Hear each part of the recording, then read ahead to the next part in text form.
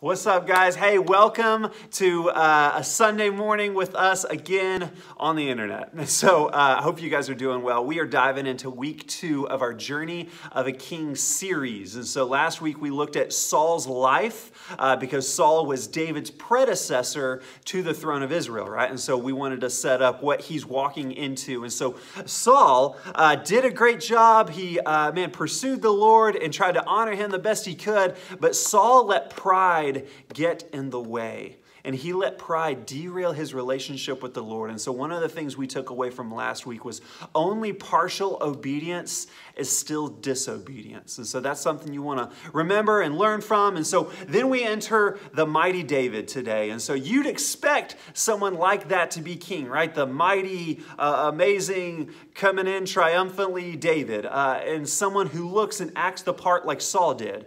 That's not how God rolls. Check it out in 1 Samuel chapter 16. We're going to start in verse 1 and then skip down. The Lord said to Samuel, "How long will you grieve over Saul, since I have rejected him from being king over Israel? Fill your horn with oil and go. I will send you to Jesse the Bethlehemite, for I have provided for myself a king amongst his sons." Okay, so then Samuel goes to make a sacrifice, and he invites Jesse and his sons to come along with him. Okay, now skip down to verse 6. When they came, he looked on Eliab and thought, "Surely the Lord's anointed is before him." But the Lord said to Samuel, listen to this, "Do not look on his appearance or on the height of his stature, because I have rejected him. For the Lord sees not as man sees. Man looks on the outward appearance, but the Lord looks on the heart." Now skip to verse 11. Then Samuel said to Jesse, "Are all of your sons here?" And he said, "There remains yet the youngest, but behold, he is keeping the sheep." And Samuel said to Jesse, "Send and get him, for we will not sit down till he comes here." And he sent and brought him back. Now he was ruddy, had beautiful eyes, and was handsome. And the Lord said, "Arise, anoint him, for this is he." Then Samuel took the horn of oil and anointed him in the midst of his brothers. And the Spirit of the Lord rushed upon David from that day forward. And Samuel rose up and went to Ramah. And so to sum up the rest of the chapter, because I think it sets up next week and weeks going forwards as to how David got his foot in the door of the palace.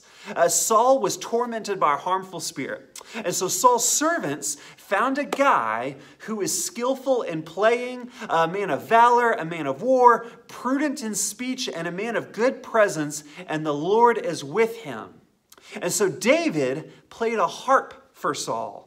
Right, so I personally have never met a man skillful at war, had a strong presence, and spoke well, who could also play the harp, right? Makes you think differently about harp players, right? And so whenever the evil spirit would torment Saul, Saul would play his harp for him, and the spirit would leave Saul. Crazy, right? And so Saul ended up loving David like a son and made him his armor bearer. And so I mentioned that, like I said, because it sets up future weeks. But what do I want you to see from this, what we've read this morning? How do you apply this to your life?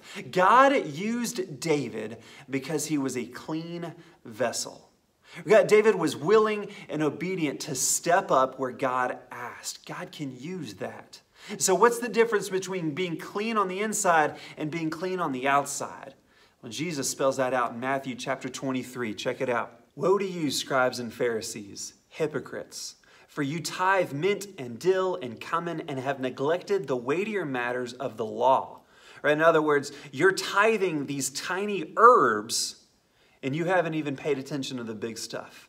Justice and mercy and faithfulness. These you ought to have done without neglecting the others. You blind guides, straining out a gnat and swallowing a camel. Verse 25, "Woe to you, scribes and Pharisees, hypocrites! For you clean the outside of the cup and the plate, but inside are full of greed and self-indulgence. You blind Pharisee, first clean the inside of the cup and the plate, that the outside also may be clean. Woe to you, scribes and Pharisees, hypocrites! For you are like whitewashed tombs, which outwardly appear beautiful, but within are full of dead people's bones and all uncleanness. so you also outwardly appear righteous to others, but within you are full of hypocrisy and lawlessness. Man, those are strong words. Why does the heart and what's on the inside matter more to God than the outside? I mean, if I look the part and I say I'm giving credit to God for stuff and I'm trying to represent Him the best I can, why would Jesus have an issue with that? Because it's not genuine. He knows what's on your heart. He knows what's genuine and what is actually outward, just overflow from what's in your heart. And so God has called us to something deeper and something better than a t-shirt wearing Sunday morning Christian. Church is a bad hobby. I've said that before. If you're not in this to be a follower and you would rather have Jesus on the shelf, find a different hobby. Maybe one that doesn't require you to wake up early on Sundays and gather together with people, right? But if you desire and want to be a follower of Jesus, then jump in, man. Stop testing the water. And let me tell you the temperature of the water, right? Everybody's trying to test it. Let me tell you what the temperature is. Matthew 10 says that you will be hated. Epistles promise repeatedly that you will be persecuted. But Jesus also promises life and joy and freedom and peace. And so I think a lot of us want to figure out how to get one without the other. Or maybe think, yeah, I know what the Bible says, but I think I can figure out how to be a Christian without it being hard or interfering or disruptive to what I want to do. And that's simply not what Christianity is. You're either in or you're out. And so there's a song I really like by a friend of mine that I met up in Chicago years back. He's Jamaican, and so he does have an interesting sound. And he wrote a song on this album called The Road, and the song is called Diamond in the Dirt. And it's from a first-person point of view from Jesus. And I think it's super powerful. We're going to start right at the beginning of verse 2. So don't be distracted. Try to listen close, please. The passage he's referencing, I'm going to put on your screen for you from Revelation 3.